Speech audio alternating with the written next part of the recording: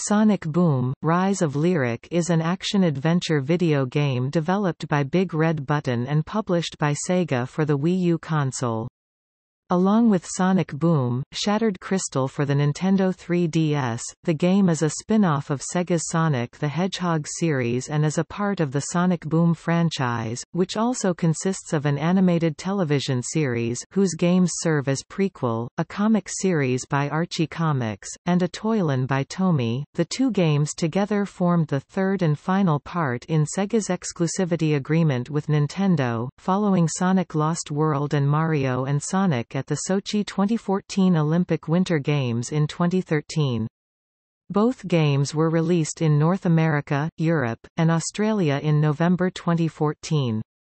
Rise of Lyric was met with a very negative response from critics, where it was heavily criticized for its numerous glitches, camera system, controls, combat, story, dialogue, and character development.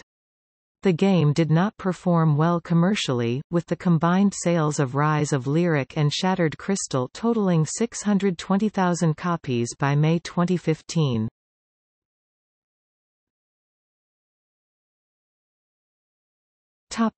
Plot.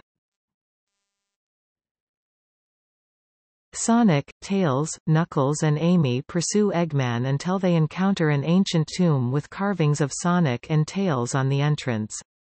Sonic is stopped twice by Amy from opening the door, but when Metal Sonic ambushes the group, Sonic opens the door and the group escape. Inside, they encounter an imprisoned, but powerful snake villain named Lyric the Last Ancient.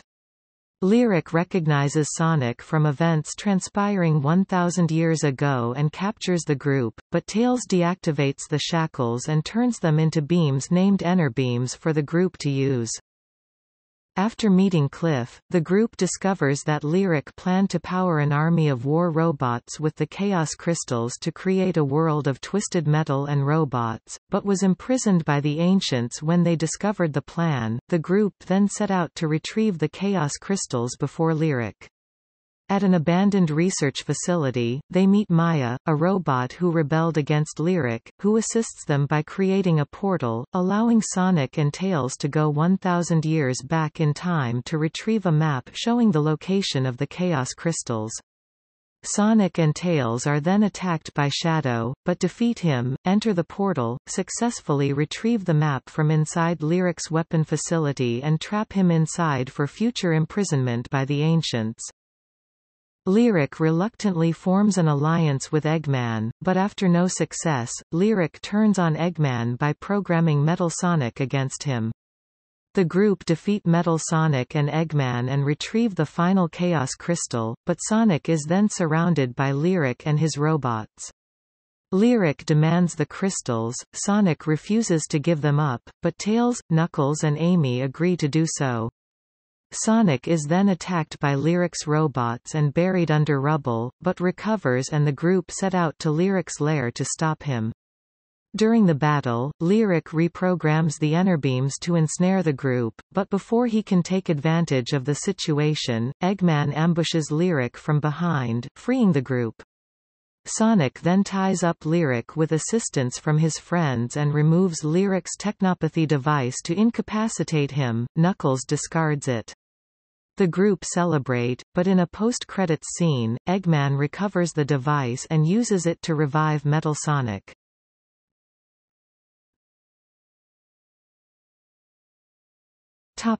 Gameplay.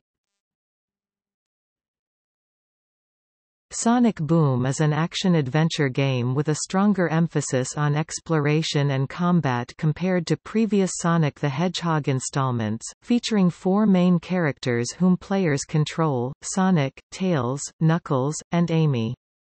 Each character has their own unique abilities and gameplay mechanics. Sonic can use his speed and homing attacks, Tails can fly and use various gadgets, Knuckles can burrow underground and climb on walls, and Amy can use her hammer to swing on poles. Each character also possesses a whip-like weapon called the Enerbeam, which allows them to perform various actions such as hanging from speeding rails, removing enemy shields, and solving puzzles. There is also a focus on collaboration, with players switching control between multiple characters and using their abilities to progress.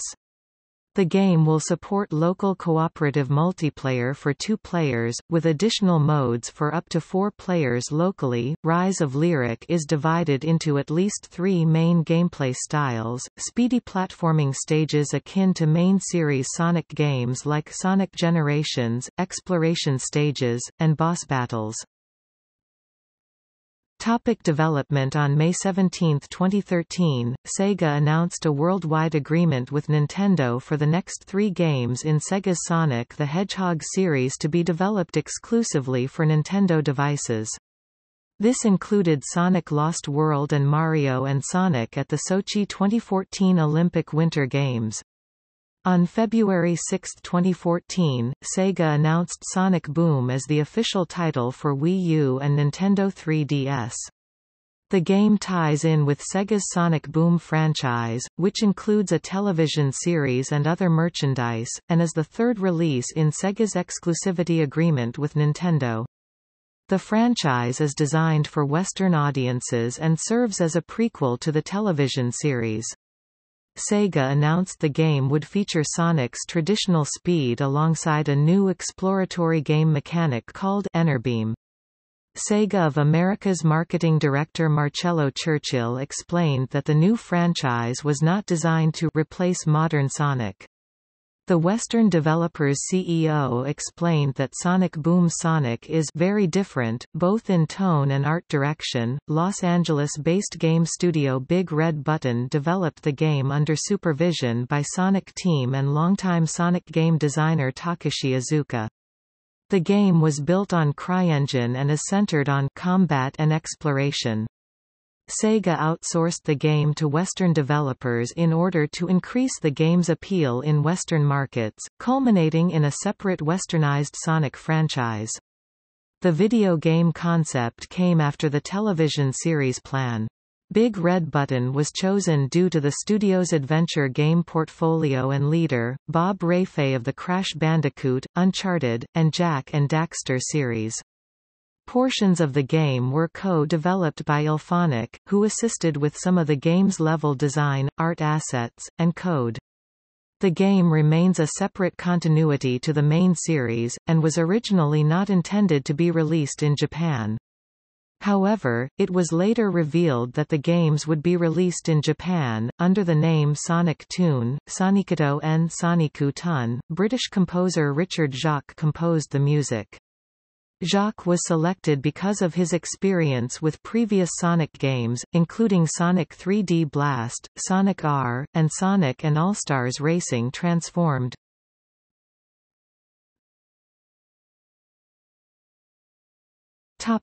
Release. Unlike with previous games, Sega did not provide reviewers with advance copies of either Shattered Crystal or Rise of Lyric. They could only begin reviewing once the game was on sale. On the first day of release, a glitch was discovered that allowed players to jump to infinite heights by pausing the game during Knuckles' jump, which could be used to bypass most of the game. Speedrunner managed to beat the game in under an hour using the glitch. In January 2015, a patch was released to fix a few problems with the game, including the Knuckles jump glitch.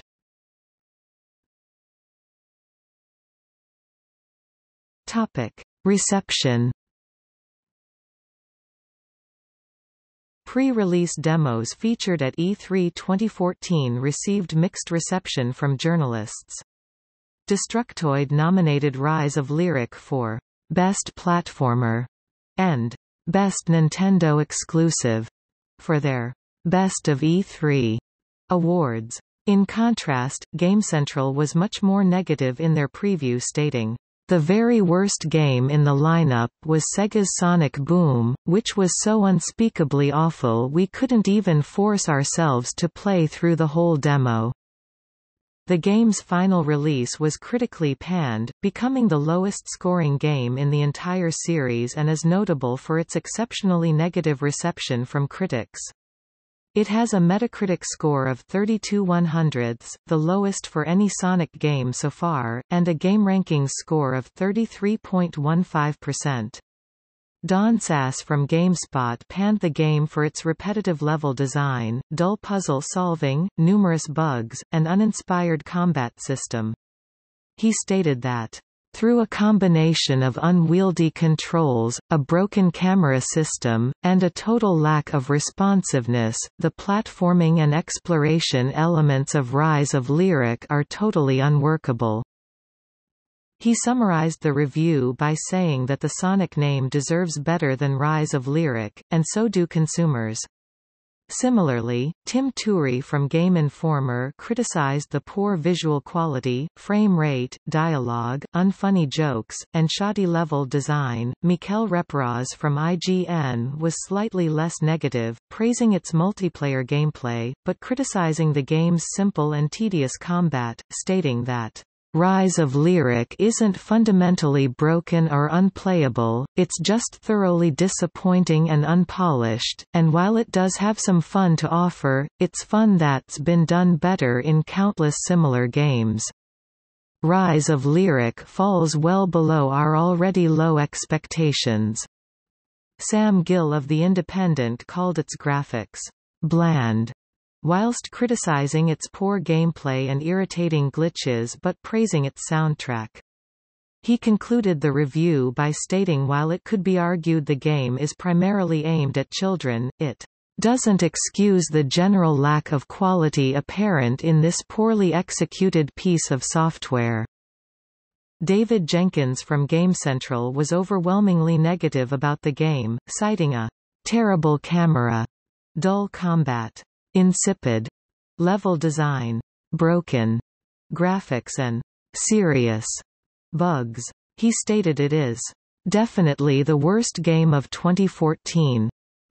GameCentral was appalled with the E3 demo of the game, and David stated one of the positive things about Sonic Boom is that it proves previews do give a relatively accurate impression of a game's final quality.